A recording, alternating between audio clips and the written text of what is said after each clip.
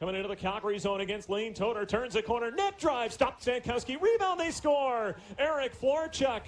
And the Saskatoon Blades, with 3 seconds left in their power play, strike, and they lead it 2-0.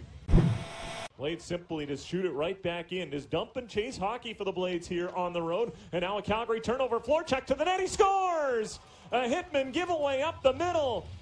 It's Christmas Day for Saskatoon. It's their second goal on a Calgary turnover this period, and they've got a 3-0 lead. Kadora out the right side, and here comes Doc. Doc into the Calgary zone. Stone around the defenseman. The shot to save the rebound. They score! It's a hat-trick goal for Eric Florchuk. He picks up the trash undetected, and it's a 4-0 Saskatoon lead. Good reaching save made by Stankowski, but much like the other goals tonight, wide open chances on the rebound.